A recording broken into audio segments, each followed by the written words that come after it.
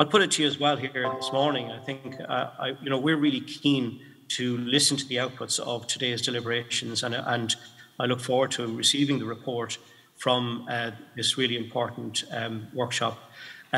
We want to know what we can do for you, what we can do for local government, what we can do for local authorities to support your biodiversity actions. So I look forward to formally receiving the report of the outputs of these workshops.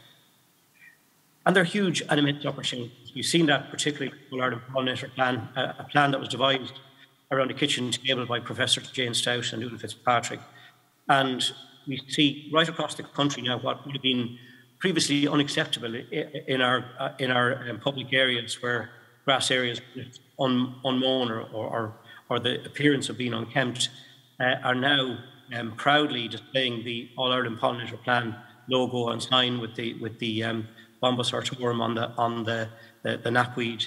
And I think that's just been really transformative. I think the Pollinator Plan has been on the face of it, a very simple plan, but has been deeply impactful in communities across the country. And I think it's those type of inspiring actions that communities are engaging in, tidy towns groups, and that local authorities are really embracing. But also tree planting, incorporating green infrastructure for flood alleviation and water attenuation, for cooling of our urban areas, our local authority housing projects, designing in good landscaping with pollinators and with biodiversity in mind. All of that will be really important. I think it's really important too not to compromise nature in development, and in development plans, all actions that local authorities take should be nature positive. And I think that's something we really need to be mindful of as well. And the other final point I want to make is around planning, around participative planning in general. I think it's really important that we need to embed participative planning methodologies in local authorities' plans and programmes. And we must move away from the very linear process of Part 8 and box tick consultation processes. Participant planning leads to much better outcomes for all, for development, for nature, for people and communities. And it also reduces conflict and leads to a much more inclusive process that all voices can be heard. I look forward to the rollout of our biodiversity officers and having a biodiversity officer network across the country that interacts and is playing a vital role in the bigger ambition that we have around nature restoration in Ireland. We will have a new National Biodiversity Action Plan.